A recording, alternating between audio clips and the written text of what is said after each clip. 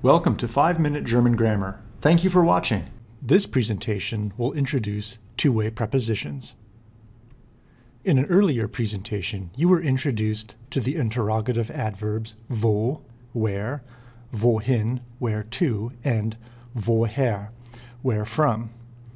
You will recall that interrogative adverbs ask questions about the location of an activity or its direction. For example, in the sentence here, wohin geht sie? Where is she going to?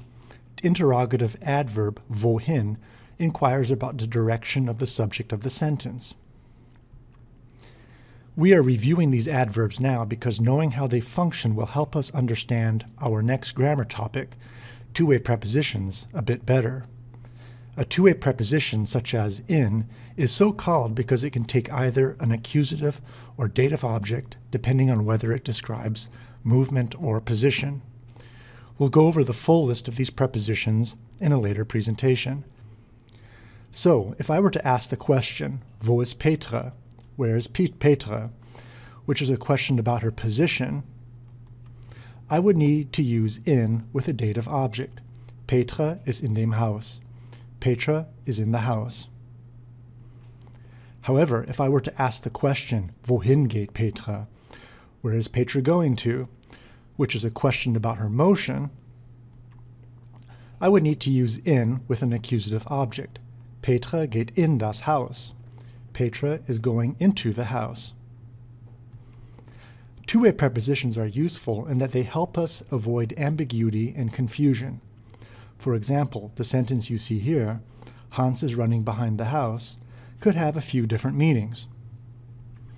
Do I mean that Hans is in the front of the house and, hearing a noise in the backyard, runs quickly behind the house to find out what is making it? Or do I mean that Hans, who is independently wealthy and has a track in his backyard, runs there every morning to keep in shape? In English, both sentences would require more information to make the meaning clear. In German, the object of a two-way preposition makes the meaning clear. If the object is in the accusative case, motion is indicated. Position is indicated if the object is in the dative case.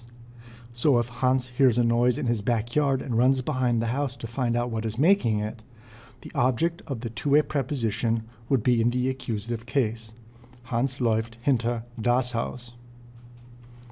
If, however, he has a track in his backyard and runs around it to keep in shape, this activity is localized.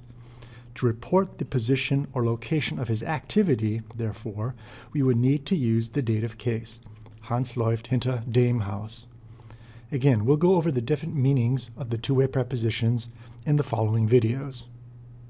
Finally, thanks to the Noun Project artists whose images I used here to illustrate the concept of German two-way prepositions.